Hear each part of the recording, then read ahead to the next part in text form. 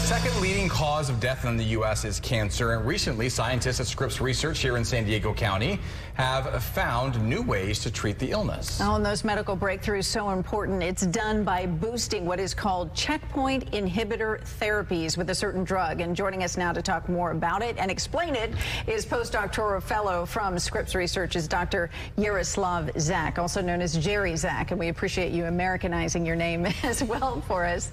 Thank you for being here. Thank you for having me. Well, take us to medical school. Let's start with what I introduced as the checkpoint inhibitor therapies. How are they used to attack cancer cells? So checkpoint inhibitors are really what made immunotherapy such a major form of therapy. And they primarily target cytotoxic T cells, which are a form of cell that very specifically looks for the cancer cells and destroys them.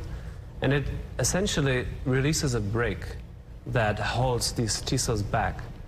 So in a typical cancer, these cells would be dysfunctional and unable to do their job. But with the checkpoint inhibitor, one of the reasons why they are held back is released, and they can go ahead and have cytotoxic activity, which means they kill the tumor.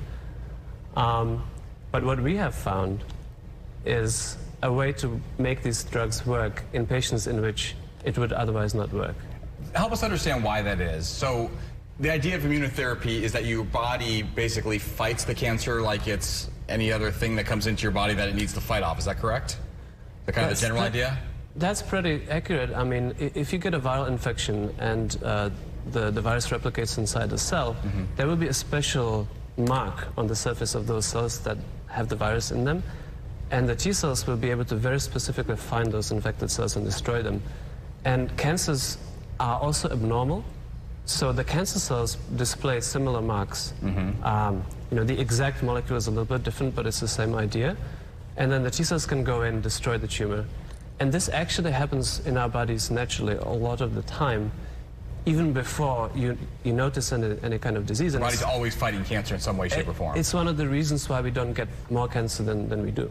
Well, and we all know that chemotherapy and some of the other treatments can really ravage the body. So immunotherapy has been attractive to a lot of patients. Tell us, though, before this new breakthrough, that the percentage of people, cancer patients, that this could help was very small, what, like 20%? And now with these clinical findings, you're finding that you can really expand it further and more people can be helped by this, correct? That's correct. So unfortunately, as powerful as the checkpoint inhibitors are, it is only a relatively small percentage of the total number of people who receive this therapy that respond to it. And so there's a lot of people hard at work making it work for more patients. In this case, we have started out with a rather specific group of patients. So this is Hodgkin lymphoma, not a particularly common cancer type. But what makes us really excited about the results and what makes us hope that this will help more people than just patients with Hodgkin lymphoma is that the way this therapy works targets a fairly common mechanism of resistance, which is mediated by actually the immune system kind of turning against itself a little bit. So what happens in cancer is the immune system doesn't work in concert, you know, in pursuit of tumor destruction. It often does bad things like inhibit the function of some of these cytotoxic T cells. And with this therapy, we can effectively suppress some of the bad guys without actually hurting the good guys. That seems like the ideal thing. We got to run here just a second, but I want to ask you two things quickly. One, how was it discovered? Because I think that was kind of an interesting part of the story. And two, when might something like this potentially be available for, you know, the masses to use?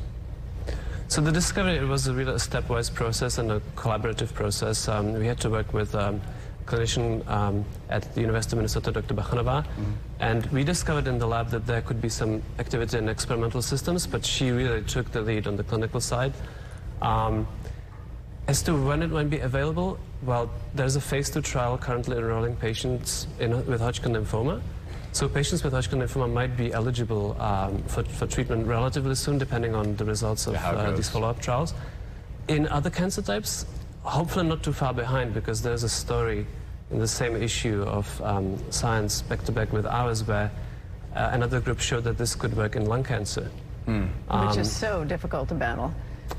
It's difficult to battle, and it's also a fairly common type of cancer. Yeah. So the hope is that we can, through additional studies, we can continue adding more patients on the list. Well, we are so grateful that you're in our backyard, this Brain Trust, coming up with these medical breakthroughs and giving some real hope to people, and to ask questions about checkpoint inhibitor therapies with your physician if you're facing such an illness. Yes, indeed. Dr. Jerry Zak, thank you so much for coming in, explaining to us, and good work. Keep it up. Thank you for having me. Okay, thank you so much. Thank you. Well, still